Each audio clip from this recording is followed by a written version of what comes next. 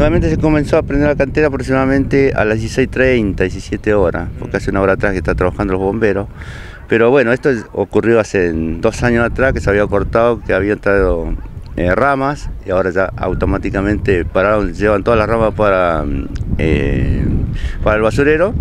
Pero bueno, lo han venido a prender fuego otra vez, o sea que ya está un poquito acostumbrado con el mismo sistema. Se había limpiado, ¿no? Hace algún momento se había sacado mucha camionada de basura. Se sacó mucha camionada de basura, porque acá tenemos camionada de basura rama principalmente, porque acá tenemos ramas que no se puede venir a tirar más, porque inclusive las ramas juntan mucho estos antivirus, ratas, como decía vulgarmente.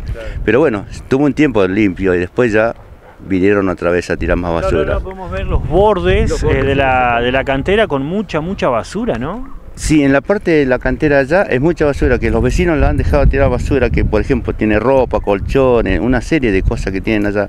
Y eso todo es también, cuando empieza el fuego, empieza a agarrar todos esos colchones que por eso se puede apagar más. Usted como vecino acá de lo que es la barda, se ha encontrado con roedores grandes. Ya hemos encontrado muchos roedores, hasta los perros estaban jugando, porque al mi jardín se los llevan todos allá. Los roedores grandes ya. Los chiquititos se los dejan jugando, los grandes los dejan ahí tiraditos.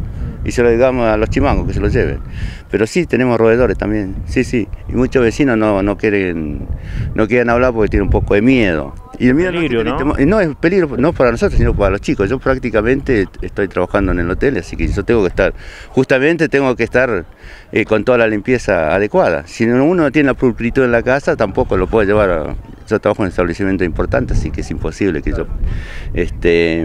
Pero sí, vinieron también, están saliendo los roedores también. Ahora van a venir mucho más, porque con este incendio aparecen todos. Si llueve un poquito, más van a aparecer muchos.